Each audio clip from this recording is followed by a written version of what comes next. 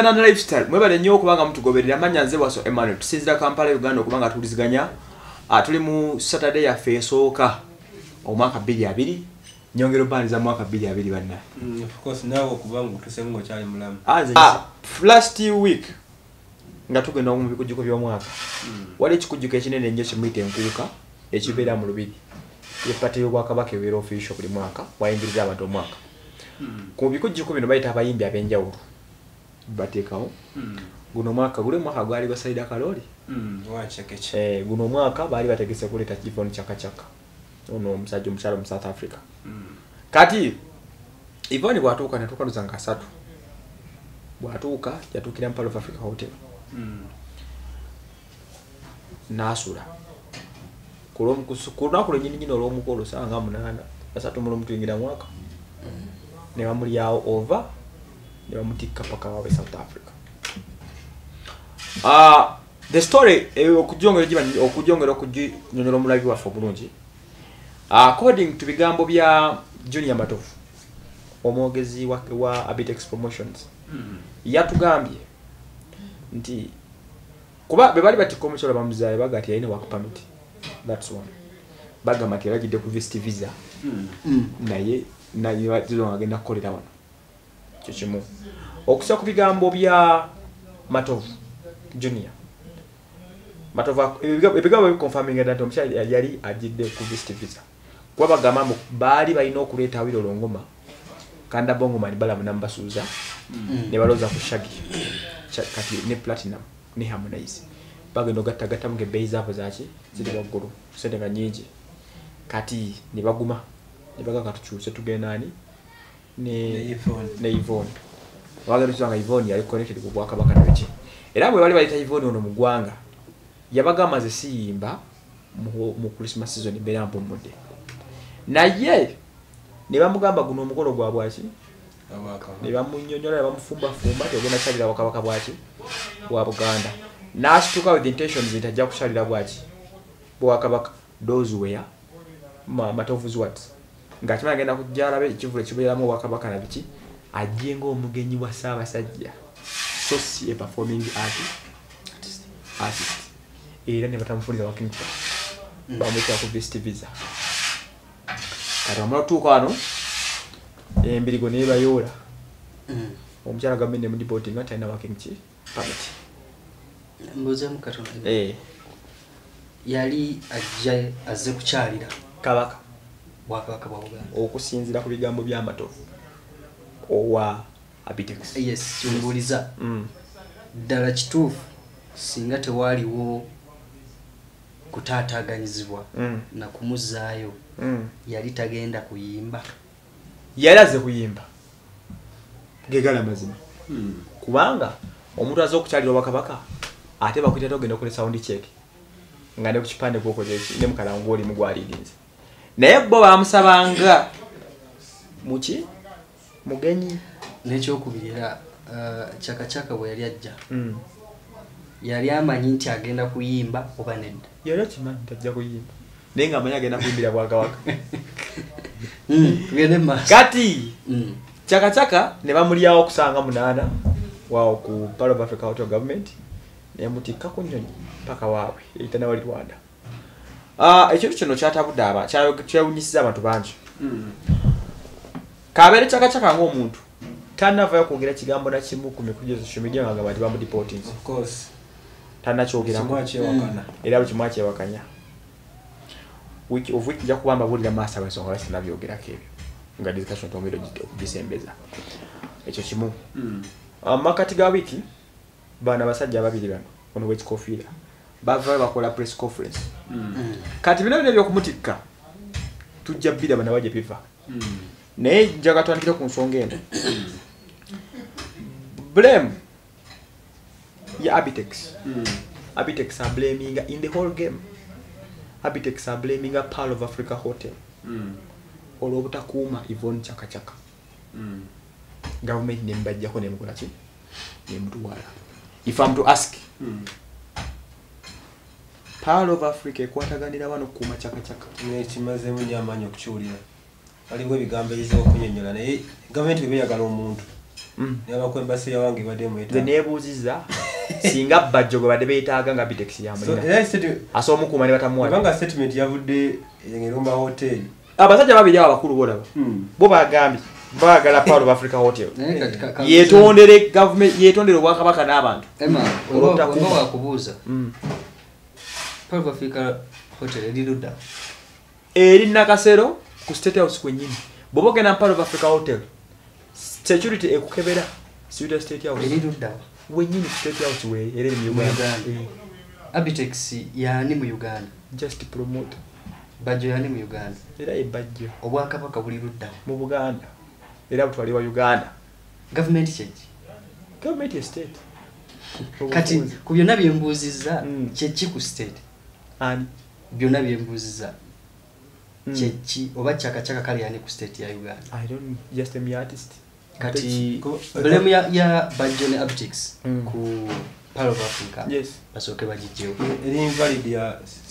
sagana kujulia bajijjirewo dda government buyagala omuntu nawe tamujja muganda wange. Is it right these people okuva ne batukubirako jejjerebo mazimegi gibatamu Chaka Chaka nekyeraza okukola naye hoteli y'abasajja ekyali empya ekyo kya blame bagireke esigaze brand yayo naye tebafunye omuze omubi ogw'okwagala okuloopaloopa okuwemulugunya buli kaseera yes bayina obutakkaanya bwabwe nga bo nti basajja side eri ng'ogyeko ebya music naki side eri ba people power okitegeera Bajjo ne Abitex so nga ate bayina munnaabwe omuwaki wa yero balamu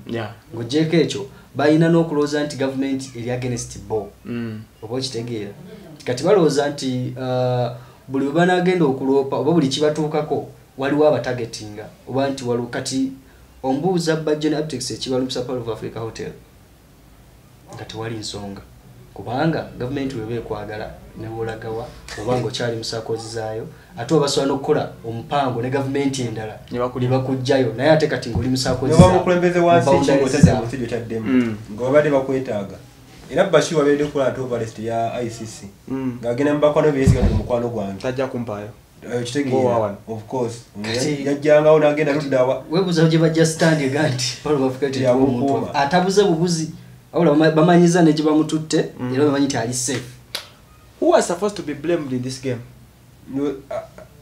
Byonna gye kiva bali bamuleeta waliwo awo bulimba mu statement nga wezoogera kyokizo bagana kuba gavumenti ali gibranding lwayo eraze okukyabya kabaka bali muganya okugera ku nkuuka byali n'agenda maybe a day after n'okitegeera niwe kiba nga adabya kukwedi nange nga mbuwulira abadde nga kuba obulamu omukakulembeddemu abayimbi kola biki indi awo ndababa obulimba kwa promoters bano nibibaga bamufune chipule ntibamusasudde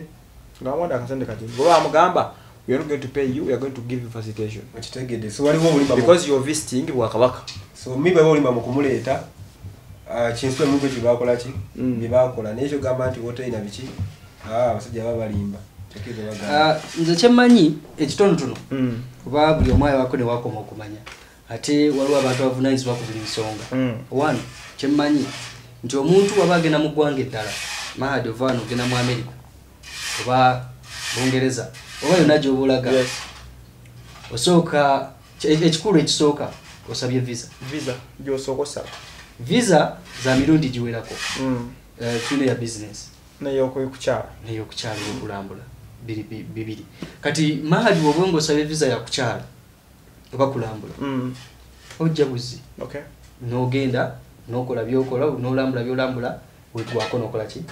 woba osabye visa nga yakukola business you have to be ne permit eyo permission nti ogenda kukola kye bayita work permit oba okitegeera kiyinza okuba nti teringa work permit nti ogenda kumalayo myezi ng'okola oba ki naye wakiri document ekulaga nti ogenda kukola ki kola kati wabanga yava e South Africa ngazze kukyala era bwe tebalumiriza oba okitegeera ate waliwo n'ekirala ekikiyingiramu nti waba yali azze kukyala yes yayimba yali azze kukyala ng'agenda kuyimba naye teyayimba anti wuliriza talinye ku stage nti akoze eki nti ayimbye ekyo nakyo kirala nti yali tewali kabonero kagenda kulaga nti ali ku stage akola ki Fox Odoy oba akola nga ni mu gavumenti naye alina omukono munene nnyo mu part of Africa team. Bakusode yagamba nti that day Chaka Chaka alina chance egenda ku immigration bamuwa permit. Era ni bamuga tugenda kwa okupa. Teyagenda yakiganaganya wakuza.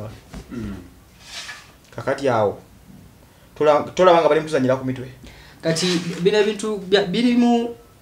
umanyi kati Emma wenzo kuba togobera nyo politics. Naye somewhere waliwo politics waingira mu bintu bino. Ivon Chaka Chaka ebbanga lero nali ayimbidde ayimba nyimba zimoyogwa gwanga. Yes. Yo mukwaranyi kubaranyi senyo racism yes. Nti wabayimba nyimba zimoyogwa gwanga. Nti ate bayina enkolagana oba omukwano nono sijamuyita muvubuka ate muvubuka Bobi Wine. Yes. Oba kitegeera nti waliwo ekirowoozebwa nti omukyalo ono singa yajja n'akwatagana n'omuvubuka ono ne badda ku stage oba n'agenda ku stage n'ayimba enyimba ezo ezikola ki ezizibula abantu amaaso gwamba biki byonna kiroozebwa nti oba olya waali baddewo ebitatambula bulungi ngate mtizina Steven beating around the bush ono omukyala last year njijukira bulungi nnyo yajja wano nliko serena ku charity yali mkenaita Bobi Wine Mandela wa Africa omulala natuganga Bobi Wine wali omusajja omulanyi waki nabigge kakati muyogede ebigambo ebyo maaso wano osubira okudda tukizo demo yimbe mwese badina kugamba fani government kafunye kitako space yole ekyokekwasa uchikunnyonnyola atatenda wakapamiti kituufu okumuzaayo. Yes. Let us imagine singa the road boy nga yazetena wakapamiti yali galidde okuyimba bameka abazenga tebena wakapamiti olwakati gavumenti yafunye tita conspiracy ekyokwekwaza kyabazanyidde okusaidia kabe kanda bongo manezi wayita jina watu wakaliza jibuza bala wakapamiti ya kanda bongo mangayita jina bongo mani yasaba yakujja kola tosikulambula naye ekyaliwo kiri madi katono nnyo ekiriwo kiri nti omuntu okutuuka wano by the way nti Uganda ng'ensi kino sijja kiruma mu ng'ensi ebyo tetubirina wano ebyo byakupamiti tetubirina wano Mr. G Bobi mugenda yamuta mu 2013 nasako linasana kwa iko ninga gina performinga ngamazo mwezi mnamba mu Uganda agende jindi agenda gafuse na wabu no tetubirina so desi bino byakwekwa so Chaka Chaka bafunye gospel kati wakapamiti ero jevogerako mission yawade kulemeza Chaka Chaka kujja kusasa kulemeza kuyimba because ate ochi wa South Africa bakora tazo kwa xenophobic acts zokutaba nabo bali abala bali before independence boba ino kukiza Miss Africa yobeera oboli waka of course by the belief eyo era yagambye what I can assure you nja kudda performing mu nsi yange sinyo bange ngule yambadwa obanga waliwo ngawendo waka permit abalifu naka permit ajja kudda tetujja muganawo ate kulenge yambadwa nakati yambadde muri jambala dyengu ate awasimbole sije mutegezo kwamba nga Bobi Wine alinye kwa president la haula okulota siku bibi lero sasa meka naye agambye ajja kudda akole wali okulota mutuntu tekisoboka tere kiro kyaita mutuntu kitukiriyo kujja okujja oli kubaka bwabajja ema kyogere ngo tudde mukama tere kiroto kyebalota misana nekitukiriyo okujja ngo abajja bakulinya okwerosa kubera president tinafunyemu president okwanga kyogere ngo tudde mukama eri awano he can naedi asho chikiriza nze kati kino kibadiramu this is my own opinion the fact is Bobi Wine can't be Ugandan president as per now. So kati nze era tuzikirafunye mu statement ya eyo mukyala kinyada usana zezia kati gamba tasobola kubeera oba asobola sigeta sobola because yasomye he can compete qualify kubeera kino kinafunye mu statement ye yaga naye mu bya realistic ngatuvude mbyokulota bemuliko he will not no kiyagande Chaka Chaka nawe yesimbawo abasobola kati so kidiru kale yes tusibe ko yagande tusobola kuze kwa milioni zanga 2 mugumu Bobi wawangula akaluka sobola kusiba kwesi Chaka Chaka yagande yagande chenzo kakasa yagenda performing mu nsi yange iyo statement yaga yabigambo bina nika niye fasadi yabali political yadetegeza kinene ndruli boru nulibera diga nesezo kujja kwa performing mu Uganda nsi yange Chaka Chaka yabadago beddwa wano yaganye okwogera ekigambo nti am deported yaganya kyogera era nagamba it's fine but oluvannyuma kinanyonyerezaako buli omu yakitabuserulwe but the main reason was nti aba South Africa before even Chaka Chaka reached to South Africa ng'akyajja Rwanda wano former president waabwe yamukubiddewo akasimu namubuuza ki ekiganye muwala omukulu Sabo Mbeshi lwaki bakulemesa okuperforming e Uganda ndeeta obuyambi ne baministers nga bana ne bakubira Chaka Chaka essimu ki ekiganyewa e Kampala Chaka Chaka abakuvaayo yagambye nti abakuvaayo nayogera ekigambo nti alemeseddwa okuyimba e Kampala bamudipoting mbu bannayuganda bannaffe bandifunye obuzibu mu South Africa kati tugenda ku international level kino ekintu ekyatuse ku Chaka Chaka Yvonne kiki ekidirira bannayuganda bannaffe abali South Africa xenophobia egibeetudde ennaku ezo ngeri abasajja abo batta abantu abaddugavu bagala Basomali Banigeria Banigeria neze nese zibaliraanye Zimbabwe Zambia ne Uganda tetwali nyuma victim baabwe kyokizo bagala naye baile mvuka ali ku political side ewaabwe ali ku position Malema Malema ekyo kyogera ekidibwamu yani xenophobia yange tamusi yayimiriza abantu ninga opposition maybe kana kada yinzo kugalo na bagamba omanye kiri eri kyatabukadda because bobo ni agenda na musisinkana obo kitegeera kubanga batugenda nti yakoze spider diplomatic simanya bikibiga bya luzungu nyaawo naye ng'embeera gyakyogeddemu embeera ekyokwanga akyegana deportation eno nti akikola kutaasa bannayuganda bannaffe abali South Africa no of course bwe bali bakizula buzuze nti yagobeddwa gyemigo gyowina of course waliwo n'ekirala ng'ogyeko ky'okuprotinga bannayuganda yes kiiza okubeerawo naye Yvonne Chaka Chaka linnya ddene international si mu Uganda singa atambulirako ekigambo deported naye omuntu okuba nti deporting by the way si kintu kirungi Uganda gundi yagobeddwa bayatikiddwa n'akomawo tekirabika bulungi ng'ogyeko tuffe bannayuganda ngaffe anti ensi yaffe elevo gyeriko ekyali wansi nti naye ensi nga South Africa omimbi omunene bwatyo nga Chaka Chaka okudeportingibwa ng'atadiportingibwa kuva mu Uganda kwega kiina ekifaananyi kikikola ki kikisiiga ekitali kirungi nti singa ade mu Uganda kuba bulijjo babibakola anti ate ababoyi bagenda eri bagendera ku vest visa olwatu wakuyapoda ate baga tugenze kukola baga mutwe pametiza menga so nga ate bannayuganda by the way kamba buliro kino bannayuganda bangi abayimbi tebagenda eri kukola